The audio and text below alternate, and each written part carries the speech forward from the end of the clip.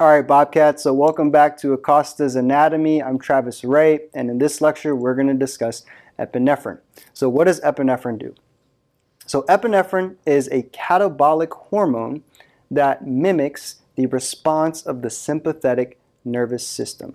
And so in this video, what we're going to discuss is, first off, how is epinephrine synthesized, what's its target tissue, and then what is the effect that it has once it reaches that tissue.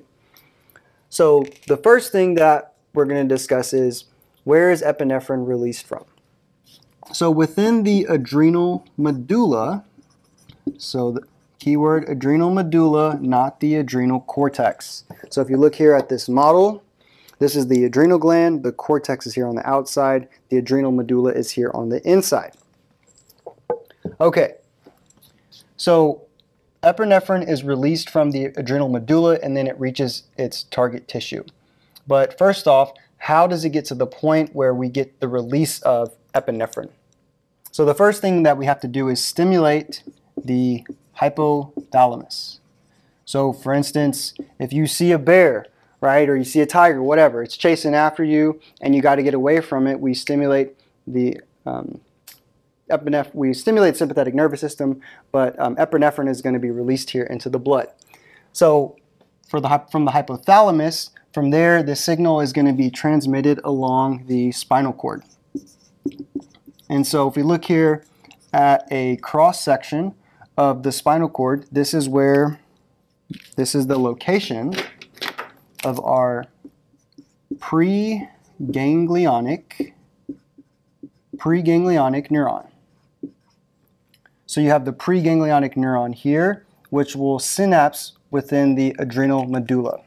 And so within this adrenal medulla, this is where we have something that's known as the chromaffin cells. And within these chromaffin cells, this is where we have our postganglionic motor neuron. So I can also write that preganglionic, so motor neuron. Okay, so that's what I have drawn over here, right? This is a chromaffin cell, and then this is a motor neuron. So how is epinephrine synthesized? Well, we use an amino acid which is known as tyrosine. So this is what tyrosine looks like. So you have this cyclic ring here, and then you also have this OH group or this hydroxyl group here. So within the adrenal medulla, we have these enzymes that will synthesize our catecholamines. So this fancy term, what is a catecholamine? So this here, this is what's known as a catechol group. So this is the catechol part. And then the amine includes this aspect over here. So you have NH2, and then there's also another hydroxyl group here. So the main difference between epinephrine and norepinephrine is just that. So for this one, this would be norepinephrine, and then epinephrine would just have a methyl group here, so this CH3. And then that would change over here to NH. So yeah, we're synthesizing epinephrine using tyrosine as our starting material. Okay, so then what happens once we get that signal and then the epinephrine or the norepinephrine is released from the adrenal medulla, it gets into the blood and then it travels to its target tissue.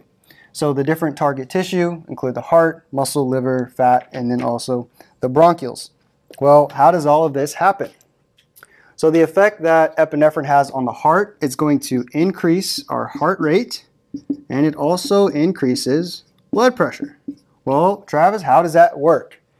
So if this here is the heart muscle, so what this is actually going to represent, so this is representing what's known as the, for instance, the SA node. So the SA node is within the heart.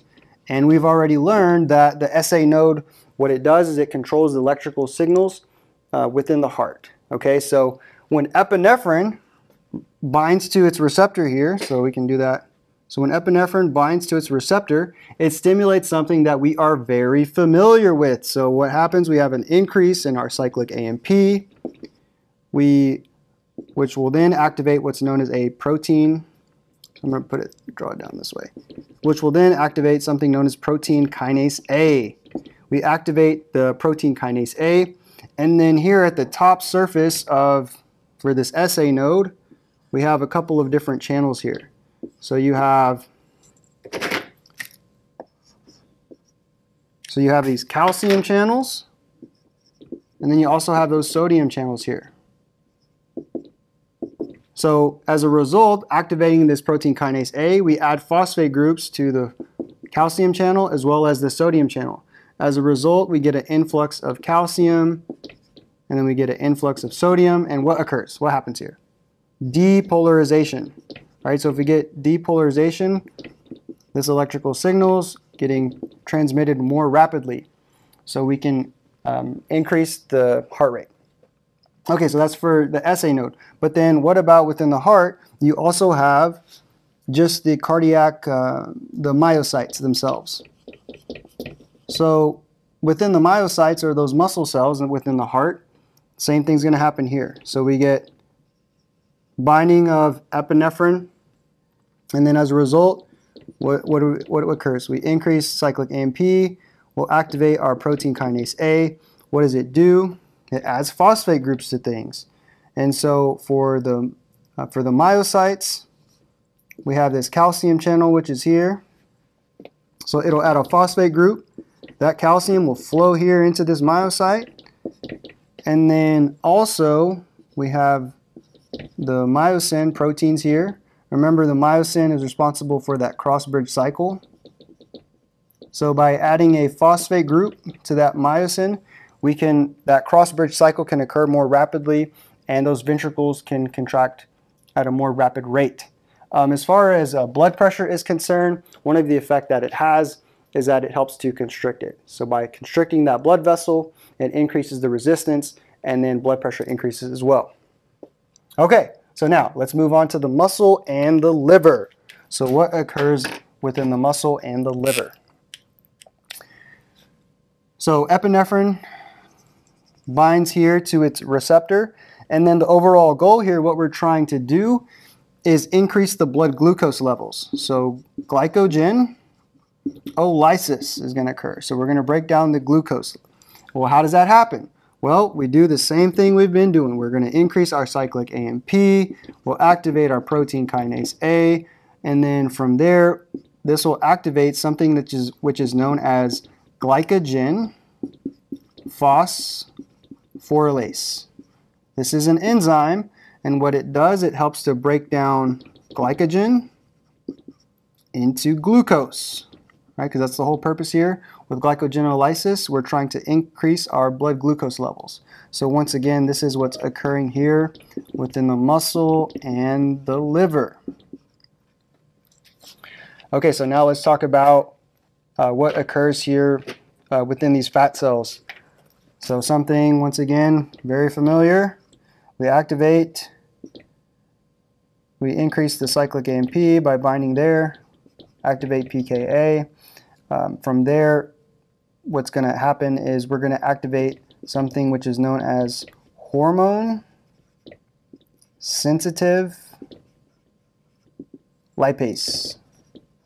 So you have hormone sensitive lipase, and so once again, this is here in the fat cells or adipose cells, and then as a result, we're going to increase the fatty acids and then the glycerol. So then the fatty acids will then get into the blood. So lipolysis occurs here. And then these byproducts here can be used for the muscle fuel. Right, because we're trying to meet the energy demands, right, to get away from that bear, to get away from the tiger. Okay, so the last thing for the bronchioles, we are not going to get into the specific mechanism. However, we've already identified the smooth muscles that are found there on those bronchioles. And so whenever epinephrine, norepinephrine, once they bind to the receptors there within those bronchioles, what's going to happen? Those airways, they're going to dilate. Once they dilate, then more air will be allowed into the lungs, right? So that way the oxygenation process can occur. All right, so that's going to do it for epinephrine.